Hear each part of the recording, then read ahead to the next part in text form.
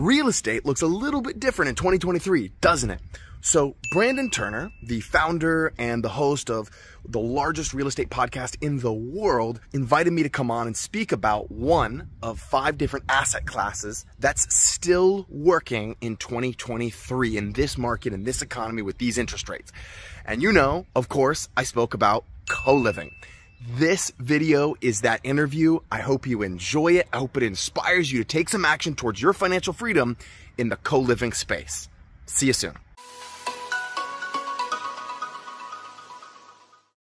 Yes, sir. My name is Sam Wegert. I run a company called Scale Your Real Estate, and we teach and build and rent co-living. So you can call it co-housing, you can call it co-living, rent by the room strategy.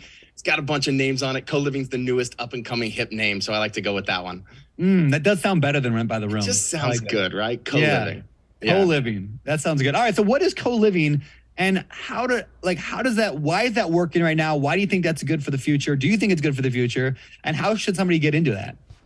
Man, I feel like all the data points you just gave me totally teed up co-living. Like I was thinking the whole time, I was like, this is why co-living is like why I'm all in on co-living. Like co-living is an affordable housing strategy where you rent a room. So you take a single family house, it might be 3 bedrooms, and you convert it to 6 or 7, or I've converted some to 8 or 9. And of course, some people on here might be thinking that's crazy. And how do you get that many people to live together? And we don't have time to dive into all the details, but if the systems are right, it can work. And Brandon, I was even going to challenge you. I was like, man, I just bought a $400,000 house and I'm going to be renting out for pretty dang close to 2%.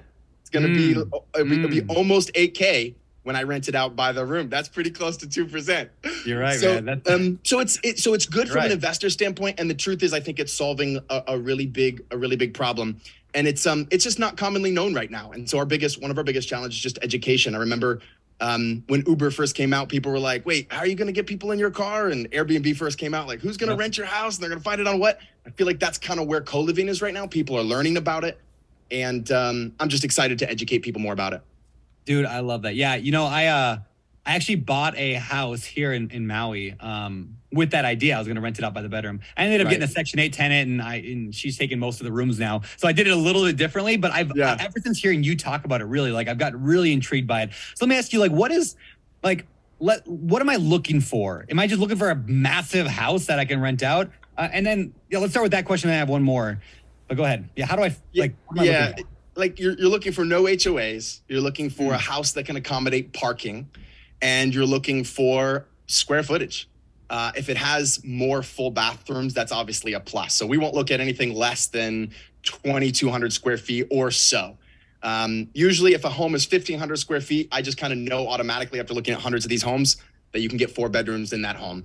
And then every 250 square feet beyond that is an additional room. So if there's a 2,500 square foot house, that's an 8-bedroom home. Usually, unless it's just like a super open concept home with tall ceilings and flowing, if it's older than, 2000, then it's probably not going to be like that. So you're looking for a lot of square feet. That makes a lot of sense. Now here, the biggest objection I hear to this is like, yeah, but I don't want to, how am I going to manage 4, 5, 6, 7, 8 people in a house? That sounds like hell. There's no way I'm doing that. Yeah. And one of the things I tell people is like, it's actually less management than say an 8. Let's say you had an 8-unit multifamily building. Like, you still have to manage 8 leases. But in that case, when you're managing an 8-unit multifamily building, is you have 8 refrigerators and you have 8 dishwashers and you have 8 stoves. Well, in our homes, we maybe have 1 or 2 refrigerators. And so from some aspects of it, like from an actual property management, it's less management. And then from a tenant management, it is more management from a tenant management. The number one thing that we found, though, is the vetting process on the front end, having an incredibly solid lease where we have the house rules for this, co-living house that people sign off of. And the lease needs to give you the ability to evict based on someone breaking those house rules. If you have that in place, then you can vet based on those house rules, and you can move people out if you have to based on those house rules.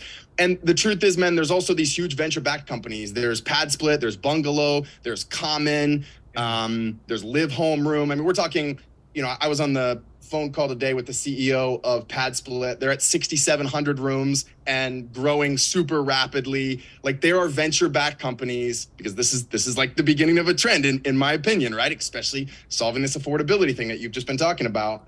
And so they will manage your property. There are companies out there that will manage them in markets. Pad Split's in almost every market across the United States right now.